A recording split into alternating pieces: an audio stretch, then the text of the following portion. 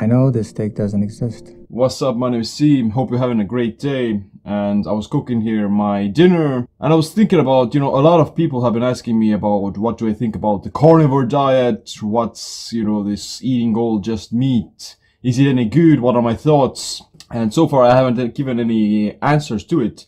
So in this video I decided to kind of explain to you what are my thoughts on the carnivore diet and why does the carnivore diet work? Why are so many people seeing so many results from it and why are they doing it? So let's get on with it. Just give me all the bacon and eggs you have.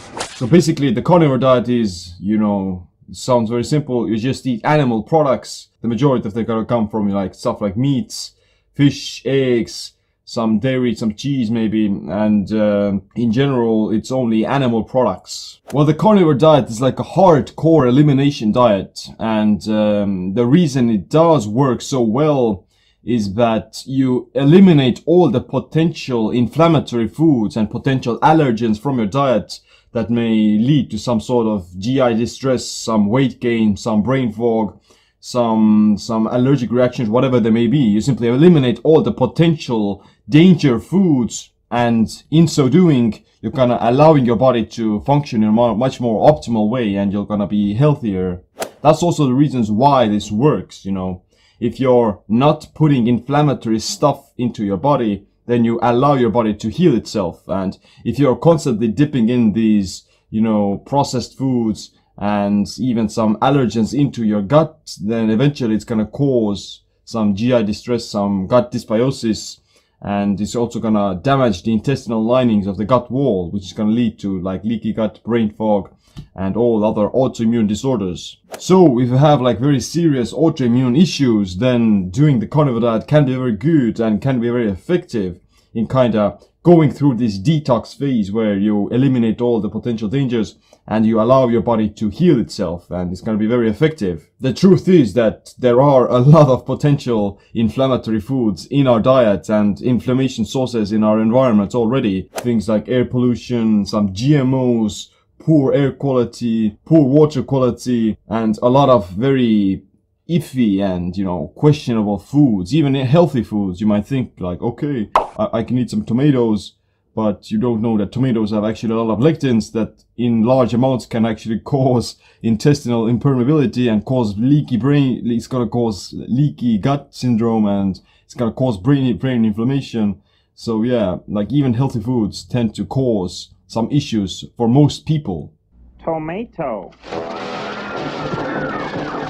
Some of the foods you definitely want to avoid are things like gluten, grains, legumes, beans, and nightshade in particular for some people, and soy as well. Like those things, they cause a lot of stress and problems for most people. So that's why eliminating them is a good idea no matter what diet you're following, and at least, sticking to them in very small amounts. It's also the truth that plants have these anti-nutrients in them, even vegetables, like that are supposed to protect the plant from being eaten, and they do cause mild intestinal stress in the human body. Meat itself is very easily digestible and it's not going to cause any inflammation basically if you eat only just meat. But there are also some healthy compounds in vegetables and plant products that you don't get from animals, like sulforaphane, which are directly connected to longevity and increased lifespan in many species. Anti-cancer properties of broccoli, So it's never just that plants are bad or that meat is good. Most of the results from the carnivore diet come from the elimination of inflammation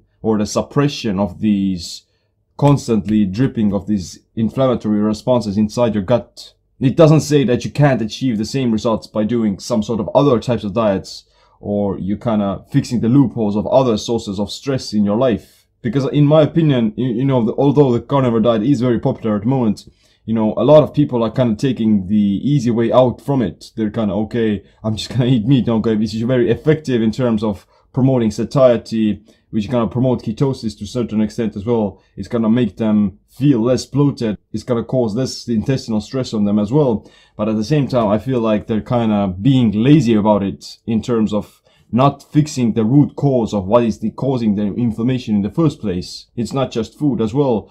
Things like sleep disorders, blue light exposure at night, too much work, toxic relationships, not being mindful in general, not being satisfied with their life, having negative self-talk, those are all things that are still gonna eventually cause some troubles for the person. Switching to a carnivore diet may be a short-term fix in allowing the body to heal the gut and get better, but as a long-term thing, it shouldn't be something that you would want to be, riding your ways on. I have taken a picture of every steak I've ever eaten. Me personally, I'm not judging anyone who is doing the carnivore diet or something like that.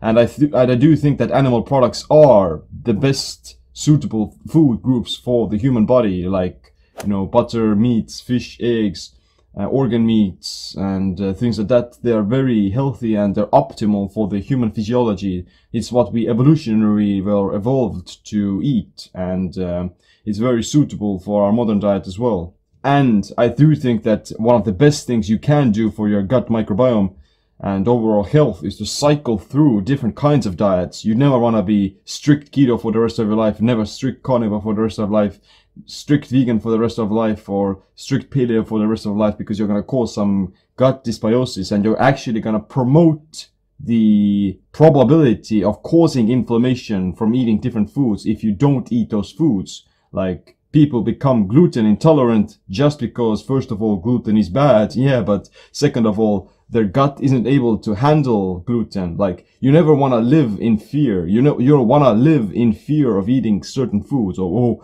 maybe I'm afraid of eating too many carbs on keto. Maybe I'm going to get kicked out. I'm afraid of eating gluten. I'm afraid of eating legumes, some tomatoes. You don't want to be afraid of plants. You don't want to be afraid of meat, or you don't want to be afraid of any types of foods. You want to have anti-fragility in terms of being able to metabolize these different foods without having to worry that you're going to get an autoimmune disorder. And one of the key ways of promoting this kind of anti-fragility is to first remove the inflammation from your gut, heal the gut, then strengthen the gut by eating a quite balanced diet in terms of polyphenols, and also making sure that you have like other lifestyle factors covered. You definitely don't want to be eating like gluten every day or some beans all the time. You want to make sure that your gut is healthy in the long term of being able to metabolize them without running into issues. Calories, that's a gluten. So that's why I think it's a very good idea to cycle in and out of ketosis, to cycle in and out of carnivore or whatever it may be for you, and to constantly keep your body guessing by maintaining its anti-fragility. Meat or potatoes. So the key takeaways from this video should be that if you have like trouble losing weight, if you have some inflammation, bloating, constipation, joint pains, whatever they may be, then the root cause comes from the inflammation in your gut, because the gut is the second brain and it's literally like 70% of your immune system is located there. The solution to fixing those problems is to fix the inflammation. You can do a short-term carnivore kind of elimination diet to see how your body responds. But whether or not you're gonna stay for it longer than that depends on your own personal preference. I'm not gonna judge you, but keep in mind that there are still some quite good health benefits on eating vegetables. And if you process them right, then you can definitely structure a much more optimal and much more sustainable way of eating. You're gonna be better in the long term by implementing at least some plant foods. And me personally, I'm eating a well-balanced keto diet with definitely a lot of, animal products, fish, eggs, meat, organ meats in particular, and also like plant products like, broccoli, some cucumbers, some salads, spring onions, red onions, garlic, fermented foods, avocados, lemons. Those are like superfoods. Blueberries, Do you really want to avoid blueberries for the rest of life? No, you don't. You want to gain the amazing health benefits from those. So, whatever it may be. What I said was, give me all the bacon and eggs you have. Let me know in the comment section below what are your thoughts on it, what are your experiences with it, and definitely click the like, subscribe, notification bell as well. My name is Siim. Thanks for watching. Stay anti-fragile, stay empowered. The best damn steakhouse in the damn state.